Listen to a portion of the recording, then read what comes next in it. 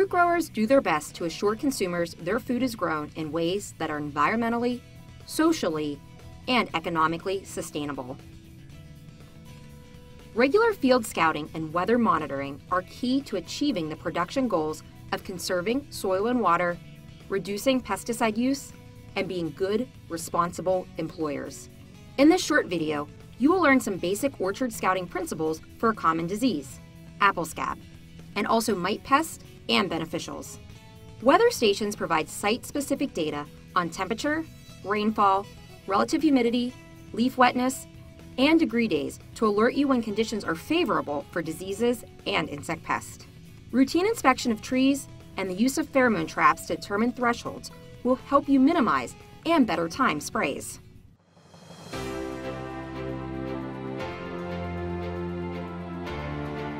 Penn State is known for its early work on IPM for biological control of European red mites.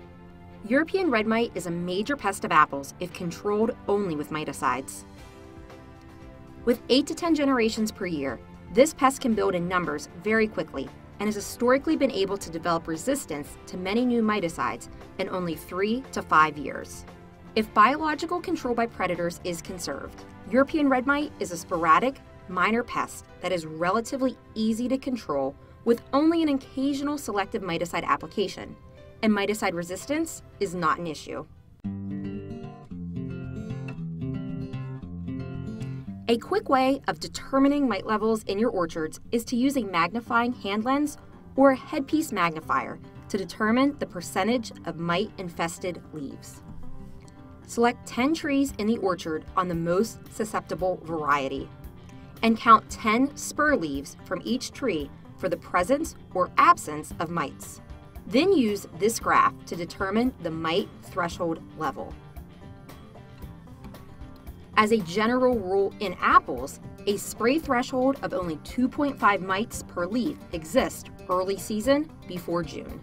The threshold increases to 5 mites per leaf from June through mid-July. Use a threshold level of 7.5 mites per leaf through the rest of the season. If the mites per leaf do not reach these levels, no control action needs to be taken. Orchards with stable populations of T. pyrrhi never reach these thresholds as long as there's at least one predatory mite for every 10 pest mites per leaf. Our current population of T. pyrrhi probably came to Pennsylvania on apple bins moved between states or on nursery stock. A program developed by Penn State and funded by the USDA conservation programs moved T. pyrrhi from known seed orchards to many new grower orchards. And over 80% of Pennsylvania apple orchards have this predator present at some level. Where conserved, T. pyrrhi has reduced the use of miticides by over 90%, and some growers have not sprayed mite-susceptible varieties in more than 10 years.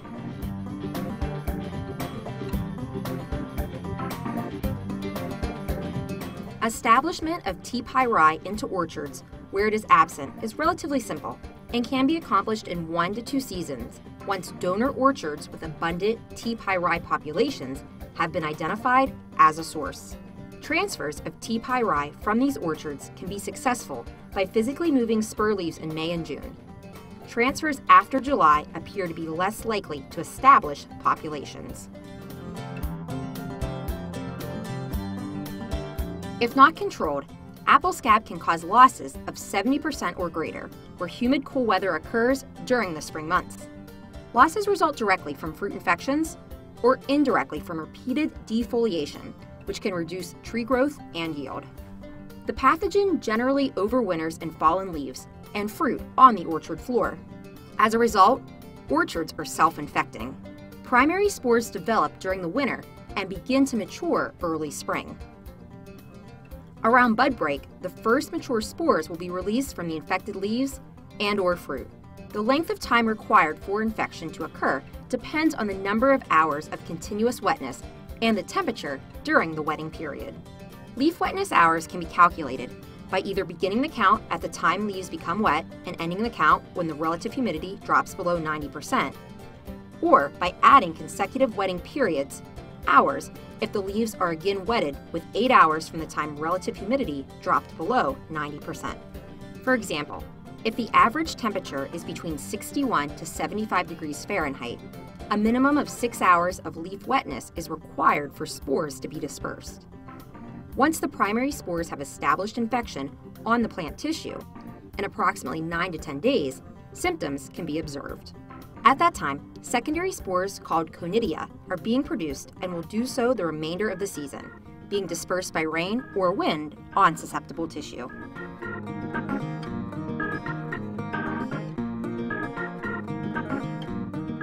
Monitor rainfall and duration of wetness closely beginning at green tip, since mature spores begin to be released around this time.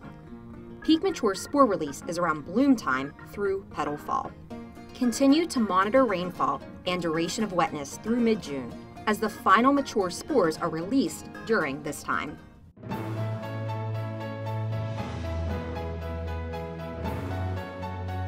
Start monitoring for lesions, spots, around 10 to 14 days after bud break, which is when the first symptoms can occur if disease conditions are favorable. For each orchard block, follow a W-shaped pattern within the block when scouting. Evaluate 10 trees by examining 20 leaves on each of the 5 limbs per tree, and record the number of leaves showing any scab lesions. Number 1. Begin with the flower bud, spur leaves, where early infections are most likely to be noticed. Number 2. Start with observing the undersurface of leaves, since the undersurface of leaves may become spotted before the top surface. Take notice of early lesions, which may be small, light brown, black spots. Number 3. As scouting continues during early spring, be sure to observe both the top side and underside of the leaf. Apple scab infection appears as brown, velvety lesions, which will become darker as they age. After fruit have set, in addition to leaf observations, examine 20 fruit on each tree and record the number showing any scab lesions. Use this information to better manage scab in the future.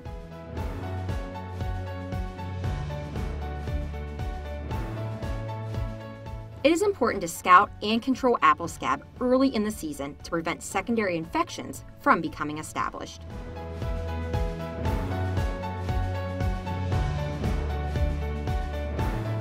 Even if you have a professional consultant who monitors your orchard, it is important to become knowledgeable about basic principles of integrated fruit production. Penn State Extension offers educational programs on current best management practices in nutrition, pruning, tree training, crop load management, farm employee health and welfare regulations, food safety practices, and IPM. For a list of courses, visit the Penn State Extension Tree Fruit Production website. And for timely recommendations, sign up for Penn State Extension Fruit Times.